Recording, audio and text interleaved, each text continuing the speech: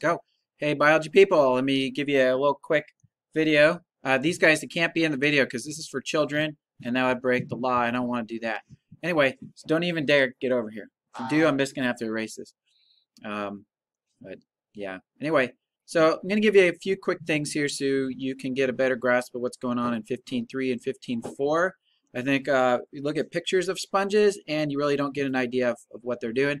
So I'm sending you a link to a real short video on sponges that I found pretty interesting, and another one on jellyfish. Okay, thought they were pretty good, and you get to watch Smart Every Day episode where he shows how the nematocysts on the jellyfish work, how they can zap things, or it's a sea anemone or something. Maybe it's jellyfish, whatever. But there's some links for you just to watch. Okay, that's all. It's just educational. And then in your packet, you've got this handout here. Let me turn this sideways. It's got other slides in here that you're going to use probably when you do the lab, but you probably need to look at them, get an idea of what's going on with both what we got here with sponges and jellyfish, Hydra being one of them in that family, phylum Cnidaria. Give you some lame pictures. The videos will be way better than my my super lame pictures. So anyway, I want to start with this one here because we got this pie chart, and what I'm really interested in is the sponges and cnidarians. This is the family of jellyfish and sea anemones and hydras and a whole bunch of soft-bodied animals. 5,000 different kinds of sponges, over 10,000 different types of jellyfish, hydra, etc. That's a lot, but compared to all the different kinds of animals out there, not very much. Okay, so if you've got, and you should, in the email I sent you a sheet with invertebrates. I've got some of it filled in here. So here we go. Had to take a picture of it because I didn't scan it. So in the kingdom Animalia, the other day I showed you that you've got invertebrates and then you've got the chordates, which break down into one of those classifications was the vertebrates. And so in 15.3, we've got the sponges. And I showed you some sponges yesterday, so I'm not going to do that. And the video does a really good job of showing you some very large sponges. I have one other sample of sponges. I don't know if you can see that there, but there's a bunch of little sponges that all fit in this jar. These are large Grantia sponges. So sponges can be very small, they can be really big. You'll see a big funnel one there in the video. Their main characteristics is that they have pores on the side that suck water in.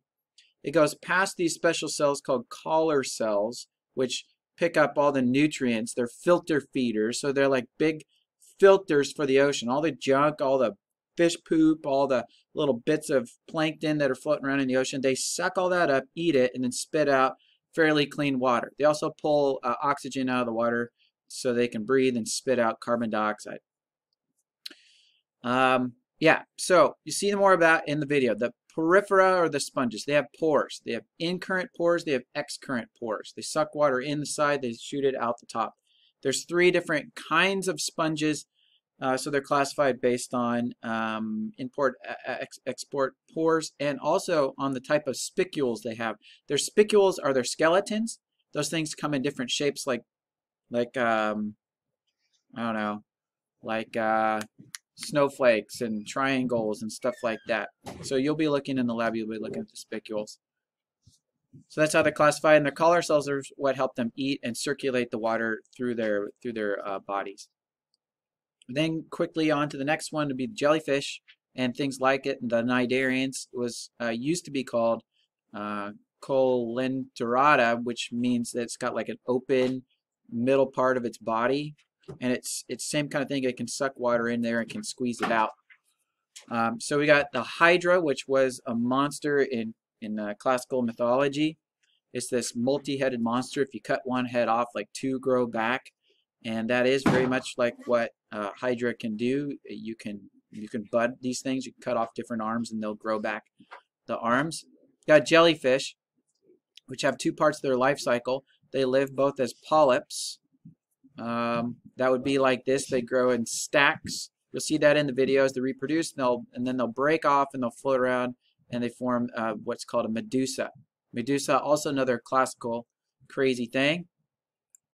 Medusa had a bunch of hair that was snakes, so she's pretty creepy and scary. Jellyfish can be kind of creepy and scary. I got some jellyfish in a jar here that you'll look at when you do the lab. I got some bigger ones and got some smaller ones, but they're pretty creepy. We've seen some of those on the beach too. And then coral, which we talked about yesterday, showed you some examples of those. They can be soft or hard.